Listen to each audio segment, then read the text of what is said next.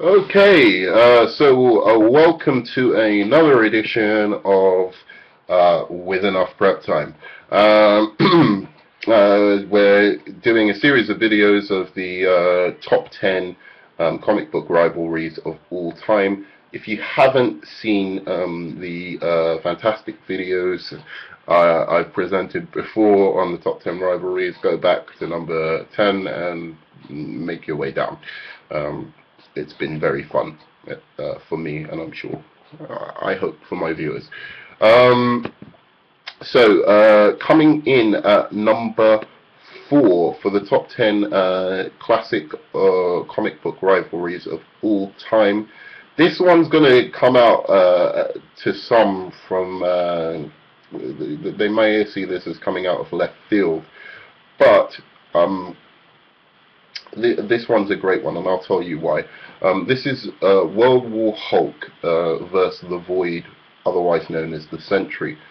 Now, one of the things that I want to just do a little preamble to this before I go into what makes this such a classic rivalry is I'm a huge Incredible Hulk fan. I loved the 70s, late 70s show.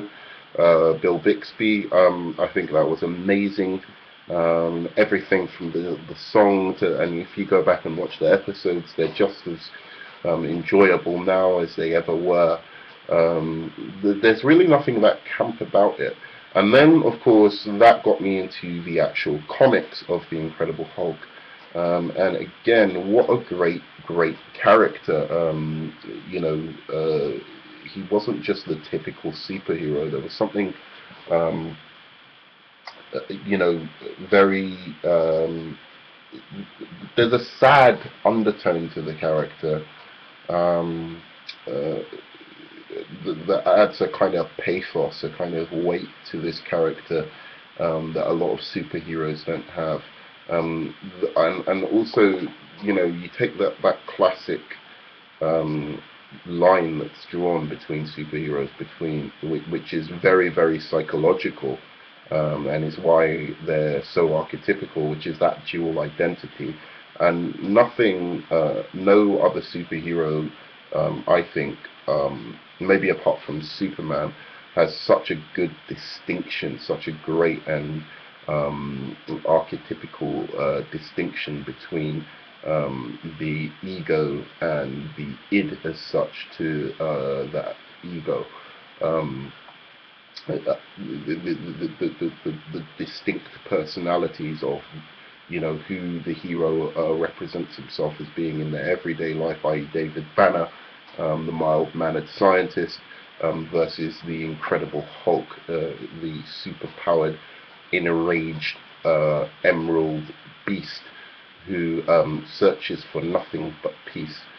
And that's a great story. I mean, that goes back, obviously, to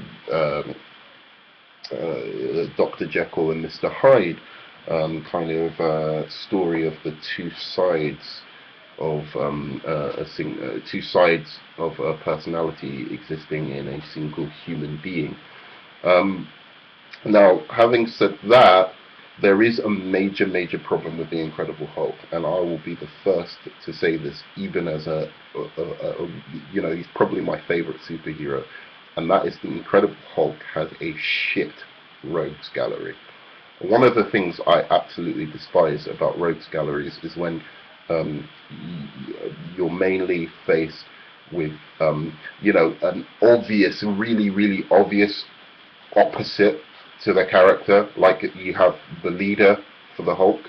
He's just the opposite. He went through the same gamma radiation mutation, except it made him super intelligent. Whatever, and then there's the other ones which are just like Hulk clones, essentially. They're just basically the Hulk, but evil.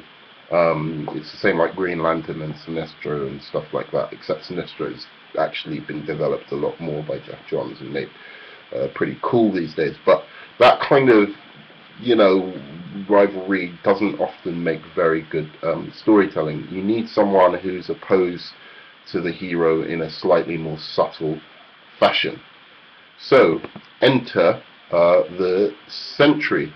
Now, in World War Hulk, the Sentry, who has historically been Hulk, one of the Incredible Hulk's greatest friends, one of his best friends, he's one of the only people who understands the Hulk.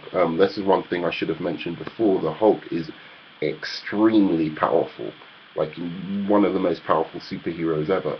So it's very, very difficult to, when you have such a superpowered being like Superman or the Hulk, or Wonder Woman or Thor, to give them somebody who can actually do anything to them, So, as I said, Sentry was one of the Hulk's best friends because the Hulk finally found someone who was his equal, if not probably slightly more powerful than the Hulk.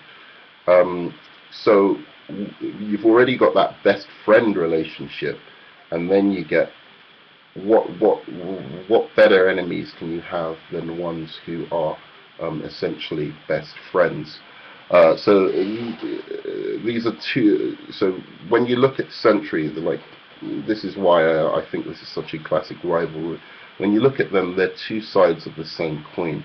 Banner is a scientist caught in a tragic accident, turning him into the Hulk, and now trying to find a cure. While Robert Reynolds, or Sentry, is a superhero who once was very a good and noble superhero, but who suffers from mental illness, i.e. schizophrenia and multiple personality, and is scared to death of his own power because he enjoys it so much. So much so that it actually seduces him into his villain form, which is the Void.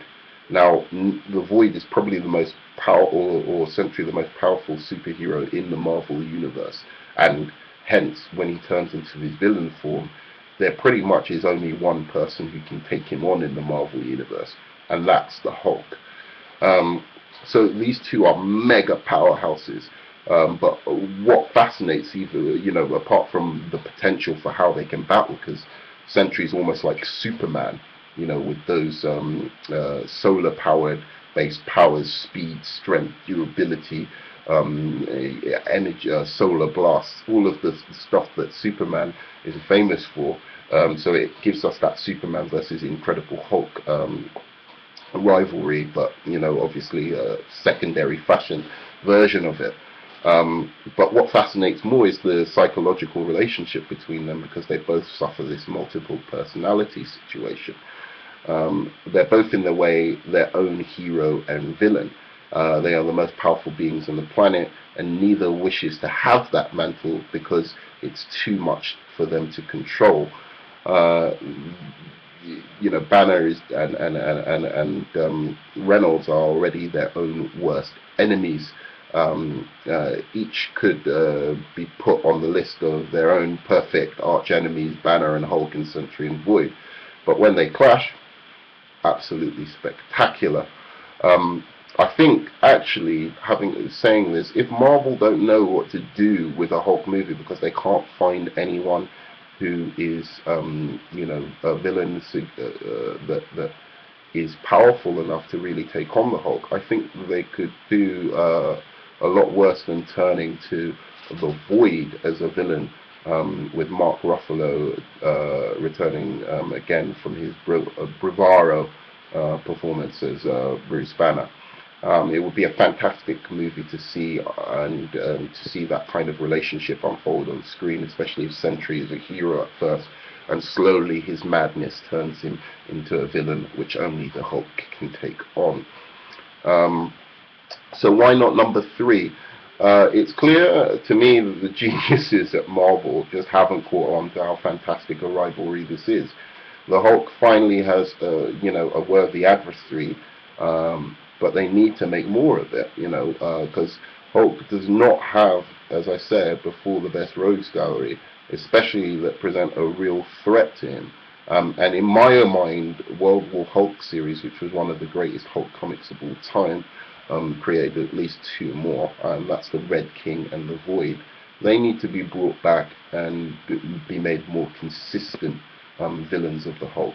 And a World War Hulk movie, or in fact just an Incredible Hulk the Century movie, is a very, very good idea, and I think it's the way to go. It's the future for Hulk.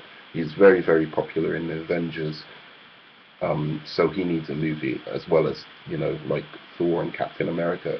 Hulk needs a movie more than them. He's much more something that is appealing and that we can understand. Losing control because of rage, a primal rage. That is a great story.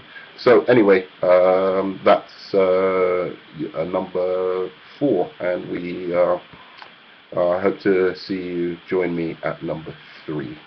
Please like and subscribe.